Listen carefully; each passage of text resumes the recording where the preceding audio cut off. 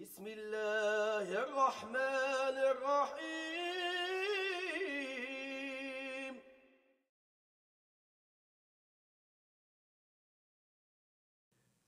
If you think about the mission and the goal of Zaytuna College, I would have to say that we are building institutions. And the Prophet ﷺ was the first to build an institution. In essence, if you want to build a society, you need to plan for 1,000 years plus.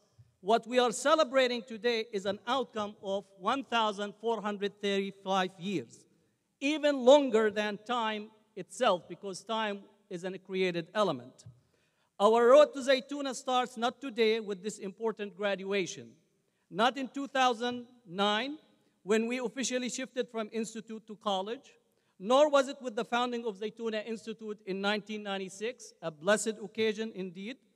This education of ours goes all the way back to Adam and direct divine knowledge that was and is transmitted one prophet to another and from one generation to another. In our case, we are partaking in the transmission from our beloved Prophet sallallahu alaihi wasallam from the first educational institution in Mecca, Darul Arqam, the Prophet's mosque in Medina to be followed, then on to Syria and Jerusalem, Baghdad's Dar al-Hikmah and the Nizamiya schools, Al-Qayrawan, Zaytuna University and Al-Azhar, Cordoba, Toledo, and Granada, to schools, seminaries, and madrasas in North Africa, Indian subcontinent, Timbuktu, Sudan, and Mauritania. We are, as a tradition, know how to build institutions, and this is our contribution to the world. Our first revelation was read, recite, repeat. Had Allah subhanahu wa ta'ala chosen any other magnanimous word to begin the last revelation with, He would have chosen it. And therefore, He chose for us read, recite, repeat.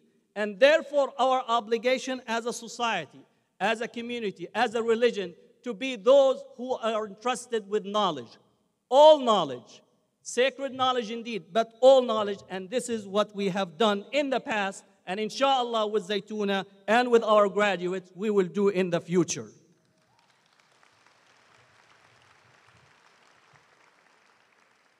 Now, our graduation today is about Islam having an academic address in America, but with our new 9 graduates, Islam will have 9 new addresses that came out from Zaytuna College. Islam in America is as old as the country, and don't let anyone tell you otherwise. And we have been in these lands from the beginning, and most often coming in the hulls of ships as cargo than free men and women. But despite the darknesses of the journey and the hundreds of years passing, God had a different plan, and we are today part of that plan.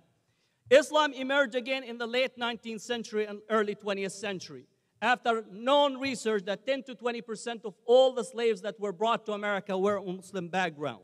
And therefore, as Islam is reborn again in the 20th century among African American communities, but following also a large number of immigrants that came thereafter. Therefore, Islam in this country is about linking the indigenous Muslim with the immigrant Muslim to make something magnanimous. Not something that is different than what happened in Medina. Al-Muhajirun wal-Ansar. Today, Zaytuna is about building a Muhajirun and Ansar community that will change and alter the perspective in this country. Then Zaytuna education is a humble attempt at changing the course of our own contemporary history and reconnect us collectively to Adam as the first student that was guided and directed to manifest divine purpose and mercy in this world. Our prophet described himself as a teacher. The role of a teacher is to inspire, to awaken in the student the desire to think and explore. And in the words of Socrates, I cannot teach anybody anything. I can only make them think. What we did in Zaytuna over the past 4 years, we had students that came trusting in the vision of the institution, trusting in Imam Zayd, Sheikh Hamza, and myself. And I ask Allah subhanahu wa ta'ala to accept our deed. And if we did something wrong, we ask forgiveness from Him for what we have undertaken. But we were sincerely committed to making the students think. We did not want to make copies of us. We wanted each one of them to be a leader on their own, because our community needs 1,000, if not 1,000,000 leaders.